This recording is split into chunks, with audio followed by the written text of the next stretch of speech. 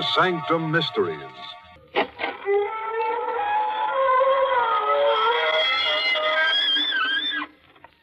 Good evening, friends of the creaking door. This is your host to welcome you into the Inner Sanctum for another visit with your favorite character. We're back again with a familiar subject, murder. Ever want to find out how scared you can get? Well, suppose you hang around for a while. And when the show's over, I'll cut you down.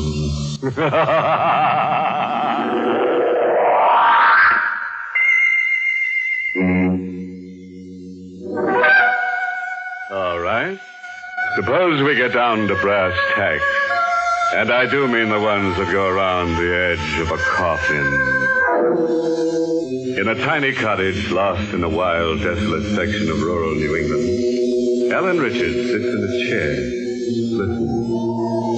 Approaching 60, white-haired, with eyes that dance nervously in the firelight, she listens. She hears the winds weeping and moaning, grim heralds of the bleak winter. But she listens for something else.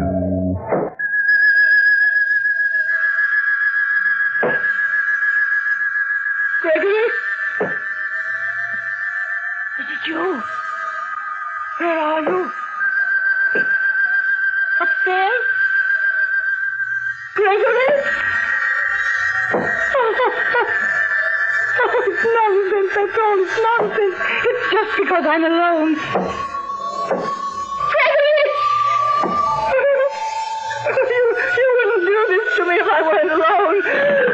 Hello, operator. Hello, what's the matter with you? Number, please. Hello, operator. I want you to ring my nephew, Leslie Richards. Tell him to come home at once. Number, please. My nephew, Leslie, I told you. What's the matter with you? Don't you understand? You must hurry. I beg your pardon. What number do you wish to call? Number? Oh, he's in town somewhere. The depot. Call him at the depot. Oh, don't you understand? I hear the boots. Those heavy, hobnail boots. And the chain tapping. It's my husband. He's coming up out of the cellar, step by step. And he's been dead for 5 years. And now he's on the landing. And now he's opening the door. And now... Number, please. Hello, Auntie. Oh, Leslie, you darling boy. Oh, it's you, and not the other. Really, Auntie, I don't quite understand. You dear boy, you must forgive me. I'm hysterical. Just be patient with me. I'll be all right in a minute. What's wrong? What happened? Let me hold your hand. Oh, just knowing that you're here makes me feel better already. I thought I'd go out of my mind. You poor darling. Now, if you'll only tell me what... Wait a moment. Do you hear anything? Just the wind? That's all? That's all. Oh, Leslie, you mustn't leave me alone ever again. I simply can't bear to be alone. But I just drove to the station to get Miss Morrow. Darling, you're in a terrible state. You really must sit down. I'll get you something. No, I'll be all right. I'll be all right. Where's Miss Morrow now? She went through the side entrance in her room, I guess. I think I'm going to discharge that girl. Why? Oh, I don't know. I feel she doesn't belong here. I don't like strangers about. Really, Auntie, you're being silly. You can't bear being alone, and now you want to discharge your companion. Well, you're here now. But I can't be with you all the time. Leslie. But you almost never leave the house, and someone must go out to get things done once in a while. Oh, yes, I suppose you're right. And it won't do you a bit of harm to go out once in a while, too. The movies in town, or maybe New York for the theater. No. But, Ellen... Don't you dare suggest that again. You must never suggest that again, do you hear? But why? Why must you stay here locked up in this house? Because ever since my husband disappeared, I vowed... Oh, what's the use? You wouldn't understand. I think I would. Oh, no. You're young and handsome and charming, and there's no use troubling you with all that. There. I feel ever so much better already. No, dear Leslie, you don't know what you've done for me. Really? It was horrible living here with just Miss Morrow until You were sweet enough to come and stay with a poor, lonely old lady. I know it must be trying for you. It's really lots of fun. I'm having a fine time. And that talk of your being an old lady is just nonsense. Why, if Uncle Gregory were here and could see you now, he'd fall in love and marry you all over again. Why do you say that? Just to make you laugh. Oh. Oh, you're very flattering. You're laughing. That's better. Leslie, you won't go away, ever, will you? What an idea. You're my only living relative. I'll remember your kindness when I'm gone. You'll be wealthy, very wealthy. Here, now, what kind of talk is this when you're gone, indeed? Why, we're going to have grand times here forever and ever. Now, you go to bed and sleep away all that foolishness. And here's a kiss for a pleasant dream. Oh, you silly, silly boy. Well, say good night to Miss Morrow for me. I'm too tired to wait. Good night. Barbara? Come in. Barbara. Don't tell me about it. Don't say anything. Just kiss me and hold me tight. Oh, dearest. Oh, Leslie. I could hardly bring myself to come back here tonight. She's so hateful and cruel. Barbara, don't. She may hear you. I'm sorry, but how much more of this do you think I can stand? This house will drive me as mad as she is. Please, dearest. All right. It all seems so senseless. You say you love me, and yet... You know I haven't any money, but I'll get some. I'll get a great deal, and as soon as I do... What I want to know is when. When? Tonight, perhaps.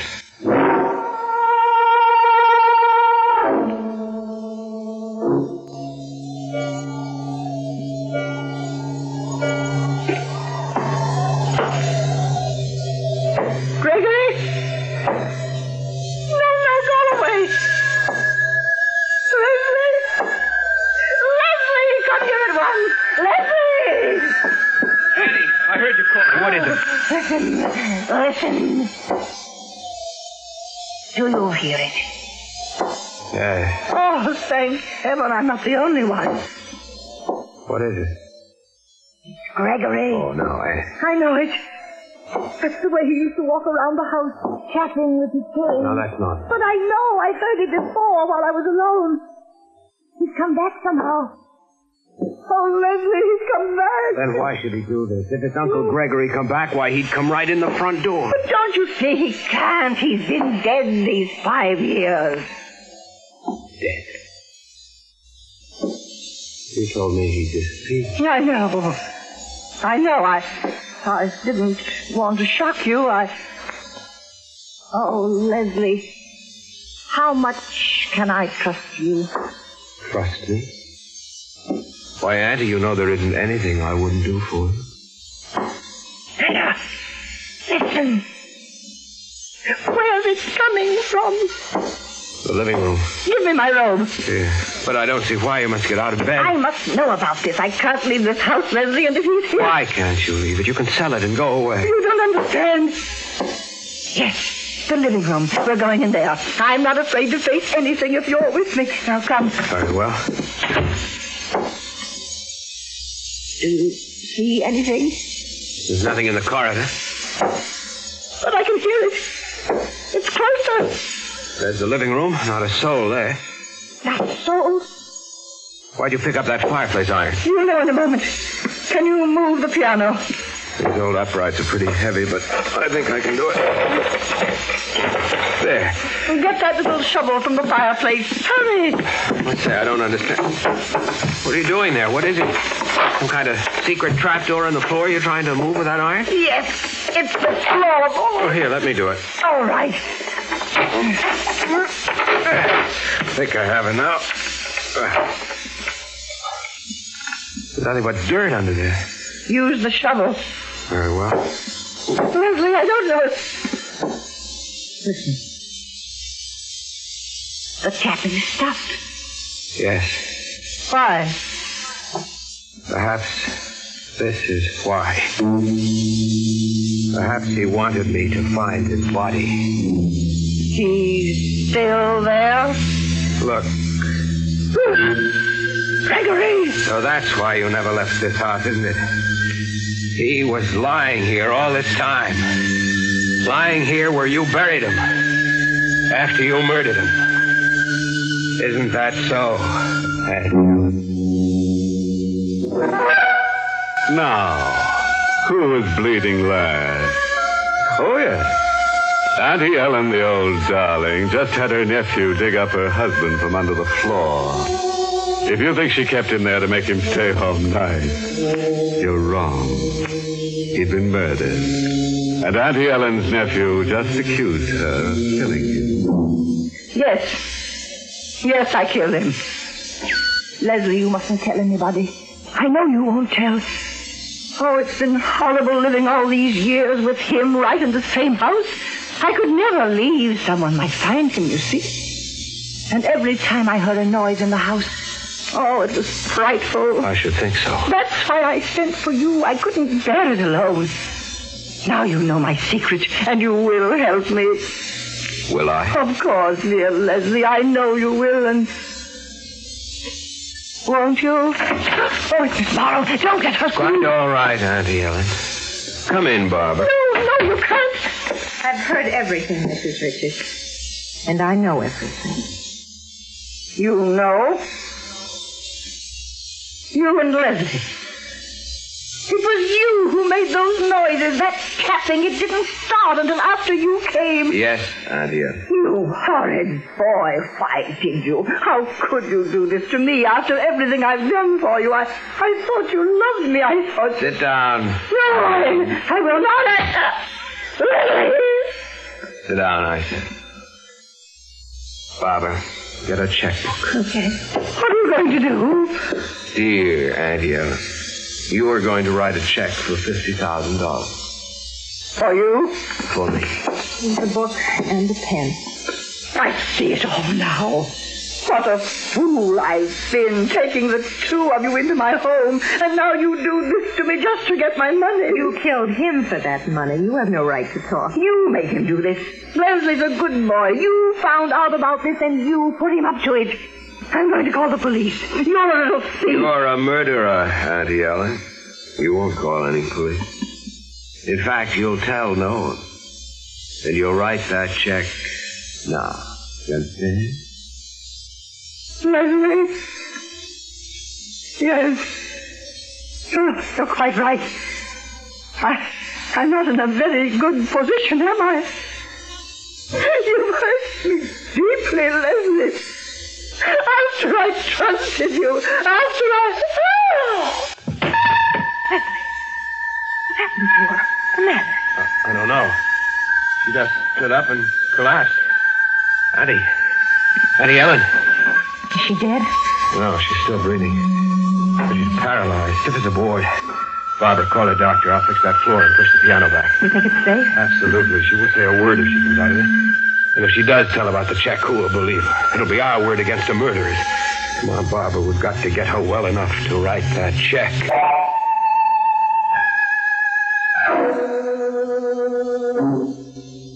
Mrs. Richards, if you can understand what I'm saying, blink your eyes. Thank you. Well, Dr. Walsh? Well, I can't give you a final opinion yet, young man. She seems to know what we're saying. Was it a stroke? Possibly. We won't know until I can take some x-rays. It may be simple hysterical paralysis. Doctor, I'd like to know if there's any danger. Danger? Yes and no. Patients have sometimes lived for years after a stroke. I'm going to call in a specialist for consultation. And I'll be back in the morning with x-ray equipment. Meanwhile, don't move her from that chair. Yes, Dr. Walsh. It was very kind of you to come so quickly. Mrs. Richards is an old friend of mine. Call me at once if she seems to get worse. I certainly will. Good night. Good night. Leslie. Oh, rotten luck, isn't it? Just when we had... Look. She seems to be smiling. Be careful. She can understand everything you say. I know. And let her. Let her. You won't get away with it, Auntie. We still have you, you know. The will. You forgot about that will. You can't make a new one now. You can't write. And we know your secret. Yes, Auntie, we still have you. No, Leslie. She has us. What are you talking about? You heard what the doctor said. It may be years. We can wait. Can we? Wait here, taking care of her, waiting for her to die? Can you imagine what that'll be like? Well, maybe you can wait. I can't. Barbara, you mustn't. What's the use, Leslie? We waited all this time, and you see what happened. We're worse off than we were before. No, Barbara, you mustn't lose your head. There may be something we can do. What can we do? We can... Yes, Leslie? She got away with it. Why can't we? Murder. Yes. I've even thought of a plan. Have you? We can both be away, far away from here, in South America, perhaps, when this house can catch fire. An invalid unable to move, it can be arranged, you know. Yes. Yes, it can be arranged. But are you sure of this will? Certainly. She told me about it a dozen times. Have you seen it? No, but I know. Maybe you can't believe what she tells you. You better look. You must be sure of all this. You're quite right. I'm almost certain the will is in her room. I'll find it. You'll see that I'm right. Did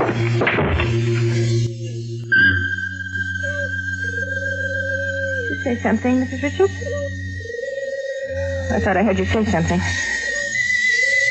Why are you looking at me that way? Mrs. Richards, I'm not afraid. I don't care if you heard everything. I'm not afraid of you anymore. You and your orders. Nothing I did was ever good enough for you, was it? Always telling me I was too common, too cheap for you. Well, I found out what you were tonight. And stop your staring at me. You want to know something, Mrs. Richards? He didn't figure this out himself. I was the one who was smart enough for that. I kept wondering why you never left this house. Why your husband disappeared. And I told Leslie. You stop your staring at me! Barbara, what is it? I heard you scream. It's nothing. Nothing at all. Have you found it? No, not yet, but it's around somewhere, I'm sure of it. Do you want it? No. I'll find it in a minute, I'm sure. Mrs. Richards. The chair. The chair is moved. You moved it while my back was turned while I was talking to Leslie, didn't you? Didn't you? The andiron from the fireplace. There a minute ago. Did you take it? Did you? Isn't there enough to rip? No! Don't! Barbara, I found it. She left me everything. Barbara, what happened to you? Auntie Ellen, where are you? I'm standing behind you, Leslie. What? Don't move. But Barbara... She's dead. I killed her. I have the andiron here in my hand. Don't move. Auntie, now please. Stay on your knees. Just where you are. Very well. If you wish. But... You were very anxious to find out what happened to my husband. Now you shall know everything. In fact, you shall know precisely, because the same thing is going to happen to you. You see, I used this very same instrument, this poker. You and she will share his grave. It's all some silly joke, isn't it? You can't do this to me. You know that I love you. Don't move. But don't you see, Auntie? Say, put that thing down. You don't know what you're doing. Don't!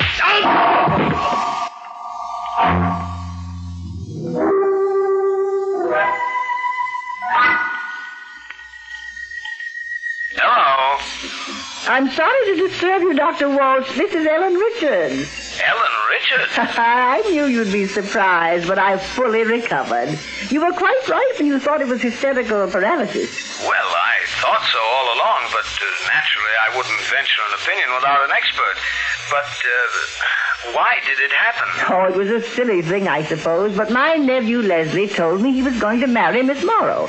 In fact, they planned to elope. And that was the shock that brought it on? Yes, Dr. Walsh. I suppose I let myself care for my nephew more than I should. Yes, I understand. But I'm quite over it now. I sent them on with my blessing. They drove into New York, and they're sailing for South America in a few days. So you needn't come tomorrow evening. All right, Ellen. But your nerves must be in bad shape. You better let me give you a checkup. Very well, Doctor. I'll come to your house the day after tomorrow. Good night. Good night.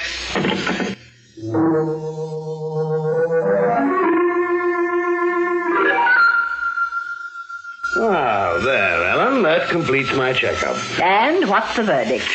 You've got a constitution like iron. You'll live to at least 110. Oh, but, Ellen, you have to get out of your house. No, now, don't go into that again, Dr. Walsh. When Gregory disappeared, I made up my mind I would never leave, and I mean to stick to that vow. That's not what I meant, Ellen. Haven't you heard the news? What news? The new superhighway. It's going to be built right through your property. Your house is dead center of the roadway. They'll have to rip it down. What? Well, they can't do it. I won't let them. Well, there's no reason to be alarmed. You'll realize a handsome profit for your property. When will these people be around? When are they coming? Why, the surveyors are in the neighborhood now. They may be calling at your house today to examine the property and make an estimate of its value. Today? Well, I must get back to the house immediately. I don't want them to come when I'm not there. Oh, excuse me. Hello? Yes? Yes, one moment. It's for you, Ellen. For me? Who is it? Why, I believe the man said the state police. But what could they possibly want with you, Ellen?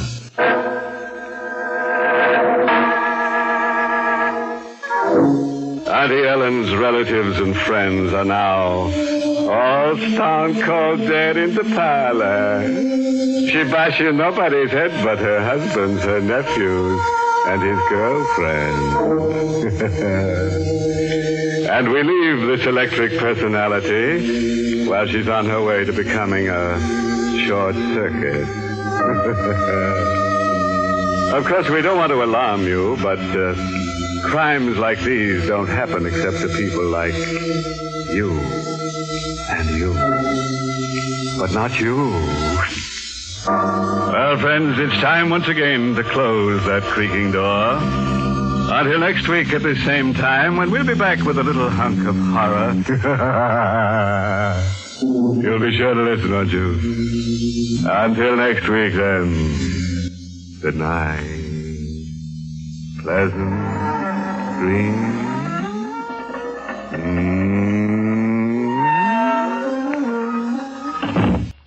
Inner Sanctum was heard in the United States over CBS, the Columbia Broadcasting System.